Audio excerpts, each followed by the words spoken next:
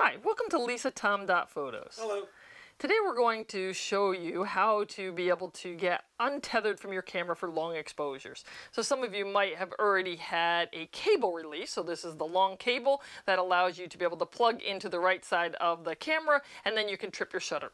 The problem with that is the camera can't be used in the rain then, and worse, you can't really walk very far from your camera because you're literally tethered to it. So what he's going to show you today is the OM system, RM-WR1.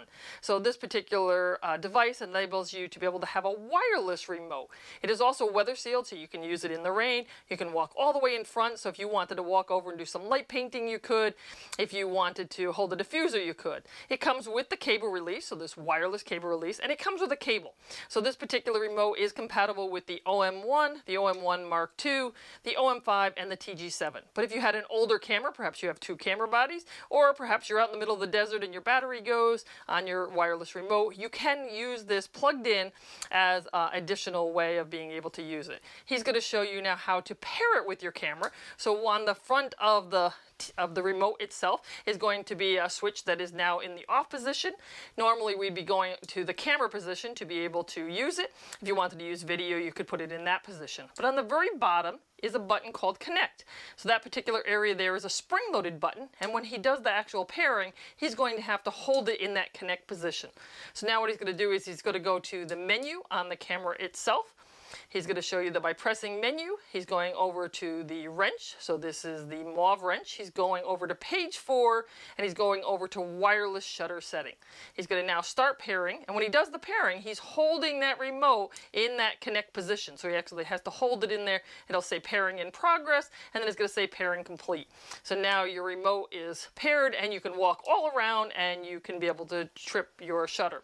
Now, if you happen to have two cameras, and you want to be able to use this sometimes with one camera and another camera, one little trick that you can do is you can actually press menu, and you can then put that particular menu item on the My Menu. That's a way of kind of having these little shortcuts available. So he pressed the menu item, he pressed the red record button on the top, and then he's registering this on the My Menu, in our case, number 4. The last thing we're going to leave you with is a neat little trick. So this little cable release is very small. So it does come with a little spot on the back where you can thread a lanyard through this. So there's a little hole on the very back.